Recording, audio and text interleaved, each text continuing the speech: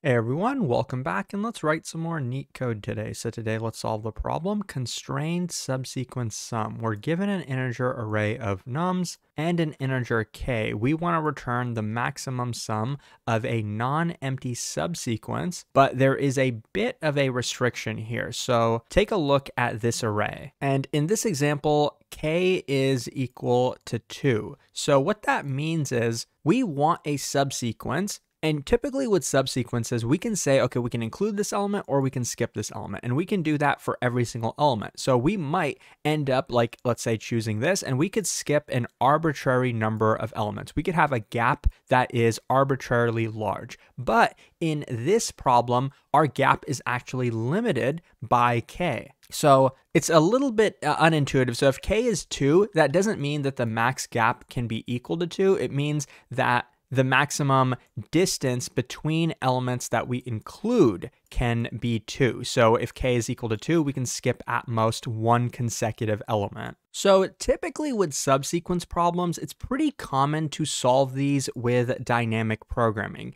And that's definitely the case with this problem. It's possible to solve it with dynamic programming. And I'll actually show you the dynamic programming solution, but you're going to notice we do get time limit exceeded. And the hint that you would get time limit exceeded is that the dynamic programming solution for this problem is actually very, very easy. It's pretty common with subsequence problems. Like for example, in the longest increasing subsequence problem, and I would recommend checking that problem out if you struggle with this one. It's somewhat similar, not like exactly the same, but the idea is that for every position, the subproblem is what would be the result of this problem, like what would be the maximum sum that we can get with this array. And what would be the maximum that we can get with this subarray, and this subarray, and this subarray, etc., etc. So these are kind of our subproblems, but it's actually not just that simple. There's one more catch to the subproblem.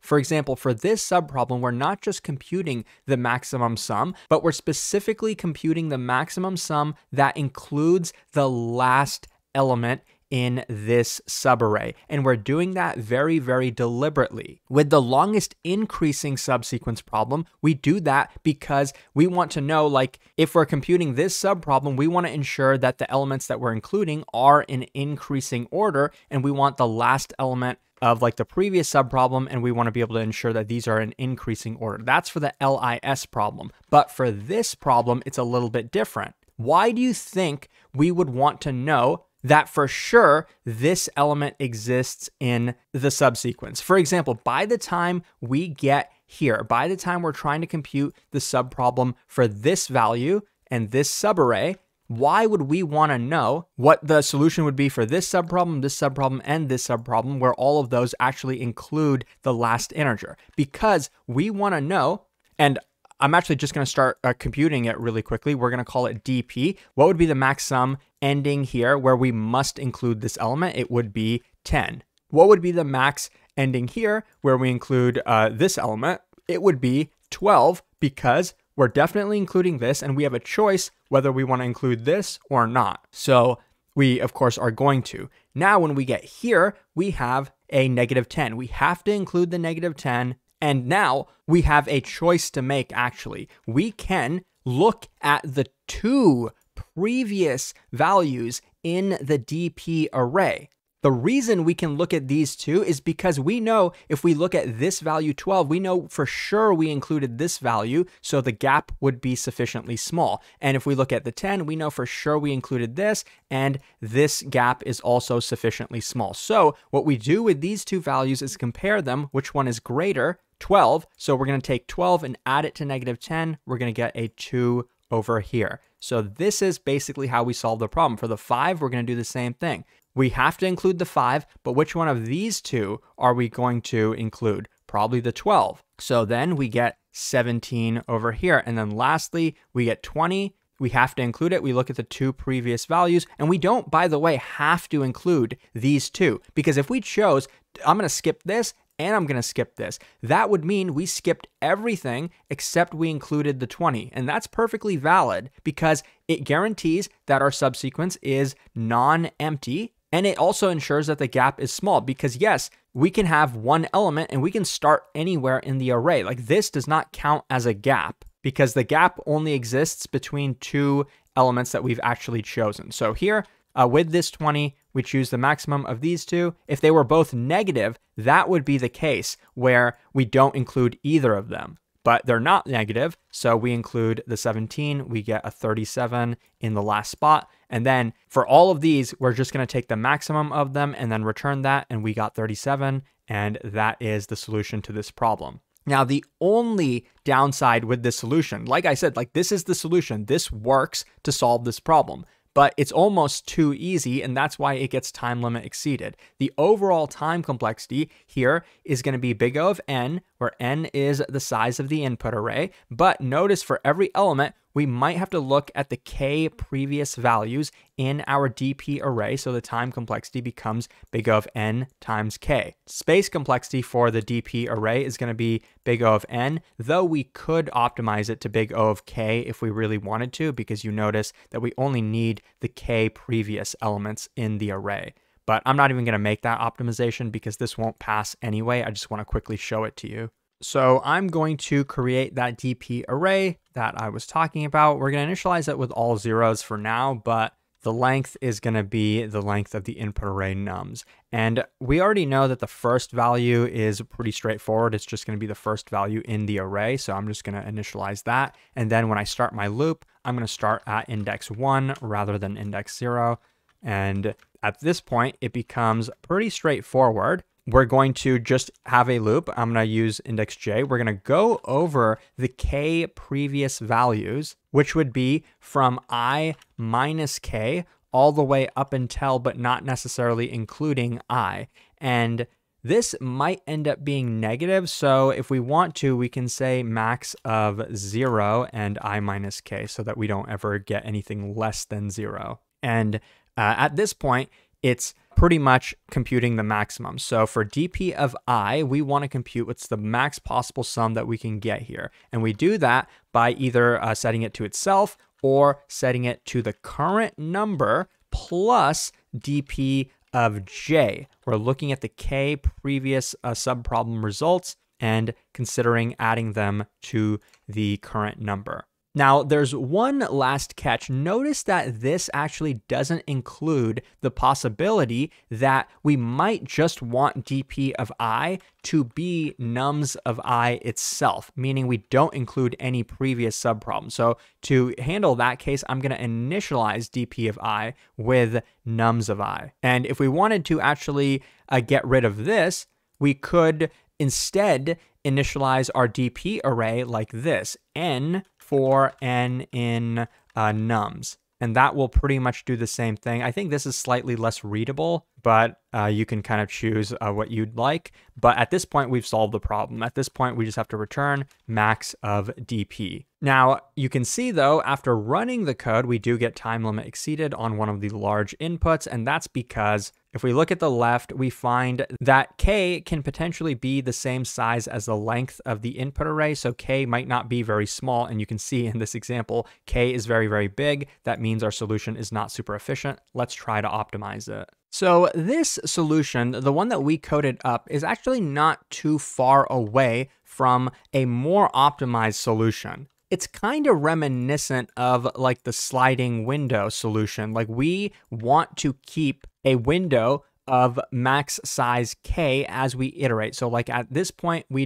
might want like a window of the k previous elements. And that's kind of what we're doing with these values. But even if we do that, like even if we implement the sliding window, for us to go through the values in that window and find the maximum of them, that's the inefficient part. That's the part that is taking us big O of k time. Can we do that any more efficiently? Well, possibly with a heap. Like if these values are within a heap, probably a max heap more specifically, we can then theoretically pop it in log k time. So how can we try to use a heap to more efficiently solve the problem? Because at first, to be honest, it seems like a heap won't work. And let me tell you why initially you might think it's not going to work, because let's say we get to this point, like let's say we're at 5 and we have these two elements in our heap, 12 and 2. We want to get the maximum of them. That's pretty easy to do. We just get 12, right? That's going to be the maximum. That's kind of what the max heap is for. So we do that very efficiently. We do that very easily. Now it's time for us to shift to the right. We're at 20. And maybe when we were at 5, we also included this 17. Adding to a heap is pretty easy. Okay, now it's our turn to remove from the heap, just like the sliding window, right? We want to remove this leftmost element, just like it's a sliding window problem. Well, that's not what a heap is for. Remember, when we remove from heaps, we can remove the max element. And in this case, it actually looks like it works. When we remove the max, we remove the leftmost element. Okay, but now when we try to do it again, now when we're at 20, okay, we include, let's say the 37, and now we're trying to pop this leftmost element from the heap. Well, since this is a max heap, it's gonna end up popping the 37. But what we actually want to do is pop based on the index. And we can't do that. For us to remove by an index, if the max heap is sorted by these values, we can't do that. That's going to be inefficient. But my proposal to you, and this is kind of the hard part of this problem, this is why it's hard, that it actually is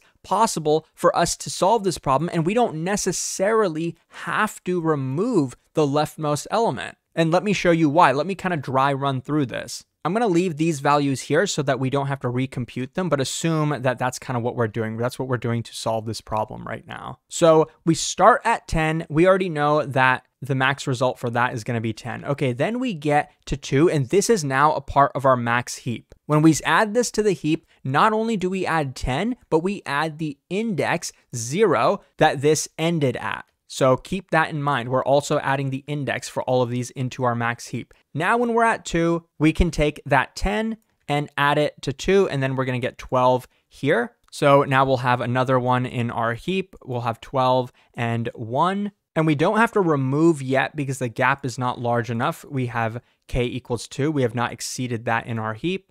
So then we get to negative 10 over here.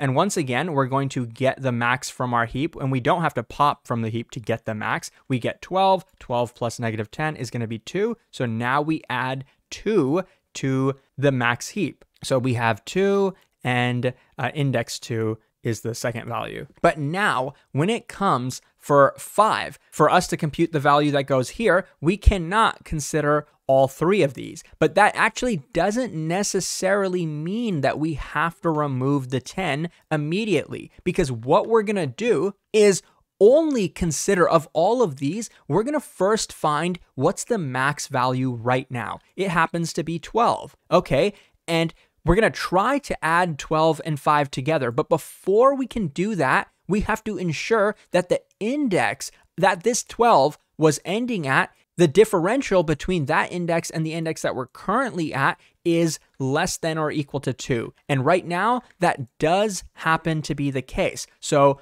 there's nothing for us to do. There's no problem here. Just because we have multiple values in the heap doesn't mean we're necessarily using the ones that are out of bounds. And if we were using the ones that are out of bounds, we would try to pop that first. So right now, we're able to do things. We're able to compute the 17 and add it to the heap. Now the values in our heap are going to be 17, and the index was 3. Now, by the time we get to 20, we're kind of going to do the exact same thing. We're going to try to get the max from the heap. It's going to be 17. We're going to find that the index was 3. The index here is 4, so the differential is small enough, and then we're going to end up computing the 37. But what if it wasn't? Like, what if, hypothetically, this was a 7, and we instead got these two values from the max heap? Well, we're trying to compute 20 plus whatever the max we can get from the max heap is. We find that it's 12 initially. Now this differential is definitely too large. 12 was at index 1. We're currently, I think, at index 4. So this differential is too large. What are we going to do? This would not be valid. 12 plus 20 would not be valid. So what we actually do is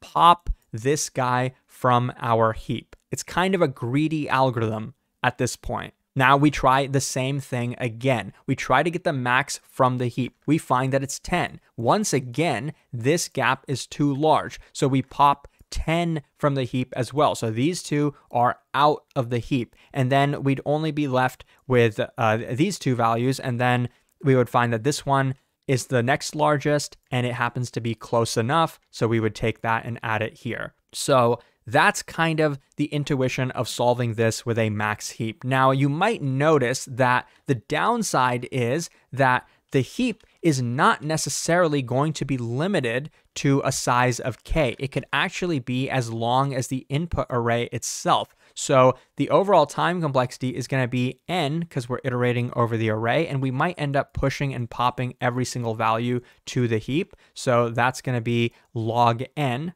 and that's the overall time complexity for this solution. And a memory complexity is also big O of n because that could be the max size of our heap. So now let's code up this more optimized solution. Okay, so now let's code this up. And one thing I didn't mention previously is that we actually don't need to compute the entire DP array because remember, we're just using the heap to have those elements anyway. So that's why I'm just going to maintain a single variable for the result, and we're going to initialize it kind of the same way. It's going to be the first value. Since once again, we're going to have our loop for I in range starting at index 1, we're going to initialize the heap similarly to the way we did the DP array previously. We're just going to have the max heap initialized with the first value, nums at index 0, and the second value in this pair is going to be the index, which is a 0. So I'll make a quick comment here. So this is going to be, the first value is going to be the max sum,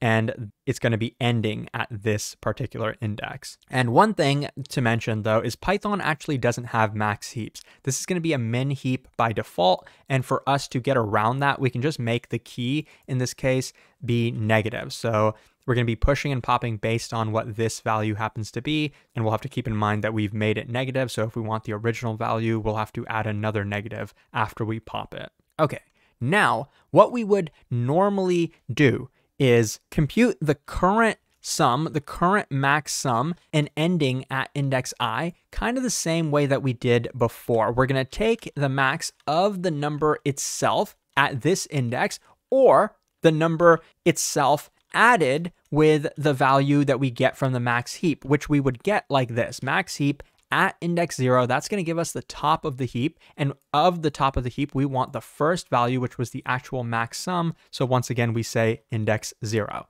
And remember, we made this negative, so if we want the true value here, we have to add another negative sign. So instead of making this a plus, I'm going to make it a negative. So what this is doing is it's saying we're taking the current value plus the max sum that we could have possibly computed anywhere in the max heap and adding them together. And we might not even use this value in our result, like we also consider this possibility as well. But you might see the problem here. We don't necessarily want to pop anything from the max heap. We only want to get the value if the index is within the range of k. So before we even do this, we have to ensure that the index actually is in range. How do we do that? Well, we have to make sure that I, the current index, minus the index at the top of the heap, which is at index 0. And for us to get the index this time, which is the second value in that pair, we do 1. So this is the top of the heap. This is what we would be adding here, but we only want to do this if it's in bounds. If this is less than, or actually in this case, if this is a greater than k, because we know this is always going to be positive because I is always going to be greater than the previous indices. So if this is the case, what we want to do is say heap q dot heap pop from the max heap. And we can't just make this an if statement. You might be thinking with like a typical sliding window, we probably only are going to shift by 1 as we iterate through the input array. But remember, for reasons I talked about earlier, because the heap could be arbitrarily large, we actually need this to be a while loop. So this way, after the while loop is done, we know for sure that the top of the heap will be close enough to the current index. And we also actually guarantee that the heap won't be empty either, because for any index I minus 1 will be within the heap. The index I minus 1, the previous index, will be in the heap, and that's always going to be considered valid, and that's because k is always going to be greater than or equal to 1. So that's why we can kind of get away with that. Now, after you've done this, you've more or less solved the problem. So at this point, we would want to maximize our result. So the result might be itself, or it might be the current max that we ended up computing. And lastly, before we go to the next iteration of the loop, let's also push this to our heap. So we're going to say heap q.heap push to the max heap, this pair of values, which is the current max. But remember, every time we add it to the heap, we kind of have to make it negative because we're simulating this using like a minimum heap under the hood. And the second is going to be, of course, the index of this current maximum that we're currently at. So that's the solution. All we have to do now is return the result. That's the entire code. Let's run it to make sure that it works. As you can see on the left, yes, it does, and it's relatively efficient. If you found this helpful, please like and subscribe. If you're preparing for coding interviews, check out Leetcode.io. Thanks for watching, and I'll see you soon.